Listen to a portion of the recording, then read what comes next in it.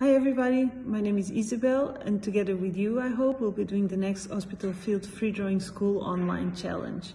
In preparation for that, I would like to introduce myself and also to give you some information about the actual challenge, which will take place coming Monday. So in my own practice, which consists mostly of painting and installation, I use a lot of color. I often paint patches of color over all kind of different surfaces as a way of claiming a certain space. You will be able to see some images of my work together with this video, and I hope everything becomes clear to you. Concerning the challenge will deal with memory, color and space.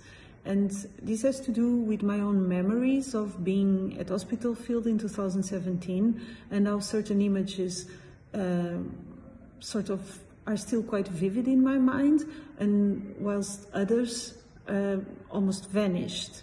So as material, and to start with, I would like to ask you to think about a place you visited or a space that still plays a role in your memory. And in terms of material, you will be needing paper, any size, any type, color pencils, color pens, paint, whatever you have at hand. That will allow you to experiment with color, so the more the better. And that's all I'm going to say for now. Later I will give you more detailed information. So I hope to see you next Monday, and I look forward to doing this. Bye!